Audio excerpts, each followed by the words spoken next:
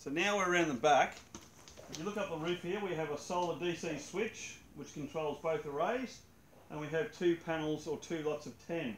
This is a 5 kilowatt system, right, which basically means that that's a maximum allowed on this system. In certain parts of Melbourne you can put 10 or 5. The retailer here that supplies the power to us, SP Osnet, have only allowed us to put in a 5 kilowatt.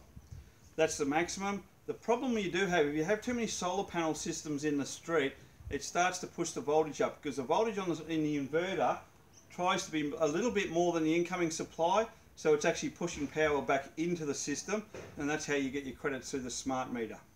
Okay, the smart meter does need to be changed in the regard of reprogramming so that they can see that power is going in and power is going out. Okay, so at certain times, the best time to use your solar is during the day when it's producing all the wattage, when you have your washing machine on, air conditioner and all that. The power you're producing on the inverter is getting directly used into them appliances. As you look at during the night, it doesn't generate power unless we had a wind generator, and we would then still get power. So solar is only effectively during the day. It doesn't store it in batteries.